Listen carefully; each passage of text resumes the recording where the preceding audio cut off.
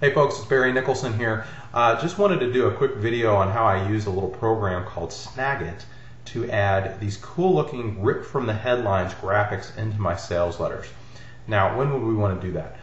You could either do that, sometimes I do it with testimonials.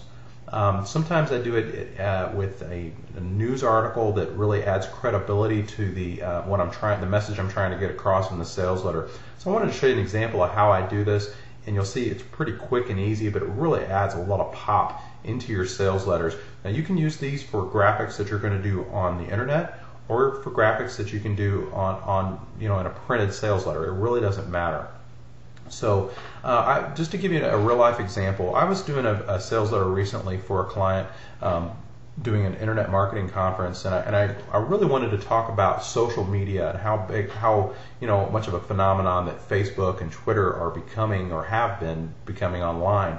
And so I was just kind of surfing around, and I came across this great article that said Facebook was growing by 600,000 users a day. And I thought, man, that's such a super headline. I'd like to show just make that really pop out in the sales letter. So what I would do in a case like this is I would probably go ahead and just copy this headline. Now I'm using Firefox. Now I'm going to show you by example in Word. Now you can use Word to do this, or again, really our objective here is not to put this into Word. What we're doing is we're just creating a graphic here, and we're going to do a little snapshot of it using SnagIt.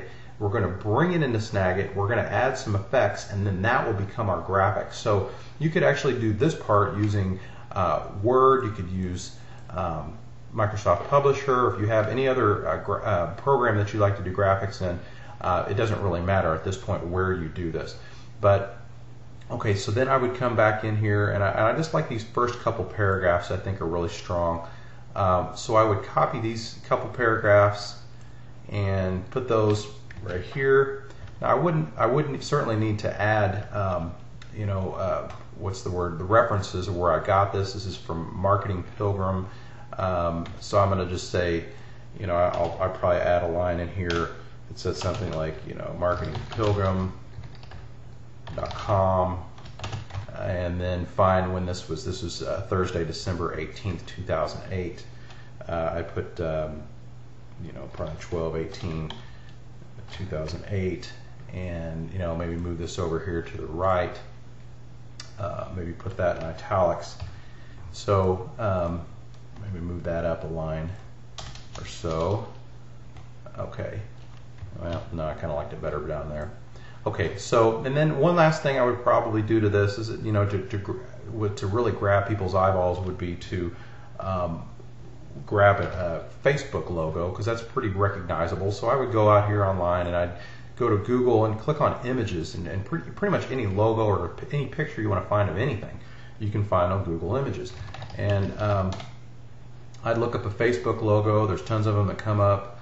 Probably click on this one. Click on the full-size image. Yeah, wow, that's nice and big. So I'd right-click on that, copy image, and bring that here into Word. Definitely want to shrink this down. Now, one thing that you need, Word it wants to put it up over the top of the text. So I would come here and hit Format Picture, click on Layout. I do this tight and then move it to the left if I want it to be on the left side of the page. And then what that does is that sort of just bumps your text. Anytime you move it, it just keeps bumping the text over. So probably do something like that. And again, this is just an example. Not really crazy about that font. I would probably want that to pop a little bit. I'd probably do something like Verdana. And then I might, there's a cool line in here about it. Facebook is now growing at 600,000 users per day. That's about 7 users a second. I really like that line. So I'm going to make that bold, and I'm going to highlight it. Now, but we're going to use SnagIt here. You'll see that what we're going to do is we're going to take a snapshot of what we just created on screen. So I've got SnagIt already open. It doesn't have a big footprint on the screen. It's just pretty small.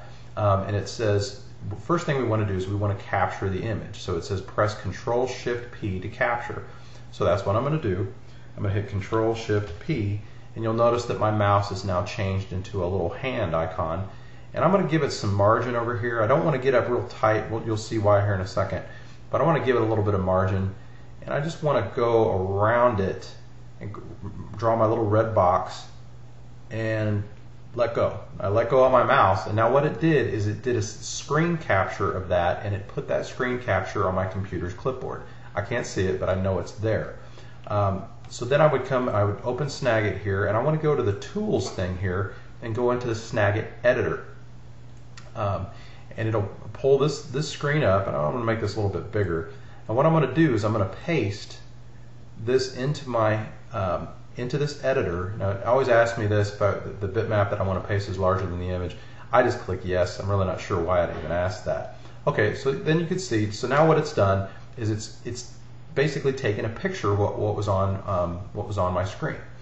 Well, the thing that I like to do is to add a little torn like edge effect to this, and that's what I'm going to put into my sales letter. So with the effects, I'm going to come up here and click on effects and click on an edge effects, and it's the torn edge. And as you can see here, there's a bunch of different effects, and you could certainly play around with these, but the one I use the most is the torn edge. And you'll notice as soon as I hit that, that it's added this torn edge, but it's only done it on 2 sides. So I personally like 4 sides. I like my whole thing to look like that. And you'll notice now it just looked like it was just torn out of the middle of a page. You know, and you can kind of mess with it. You can, you know, click on the effect size. See, that's a little too close. It's overriding the text, so I want to move that back where it was. I would mess around with the outline here and see, well, that gets way too dark. It gets kind of ridiculous quickly. So I'm going to back off of that.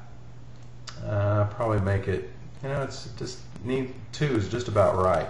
And then that you can mess with the shadow as well. You know, so you can mess around with it. So you get it the way that you like it, and then you would just come over here and you want to click File and Save As, because you're going to save this as a graphic document.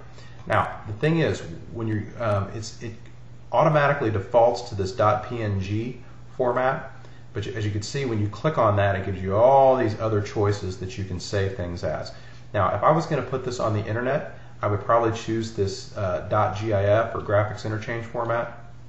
But then usually whenever I'm doing, I'm going to just leave it in this PNG or PNG format if I was going to put it in a printed sales letter, which is what I did with this particular client. I'm just going to name this Facebook, and I'm going to put it on my desktop, save that. And now let's go back to our original. So say this is our actual sales letter. You know, we've got all these things. We've got a bunch of text up here, and then we want to come on down. I'm going to center that back up, and I would just look for that graphic that I just created. Go out to my desktop, and there it is. So that way, now it's a graphic that I can move around into my sales letter.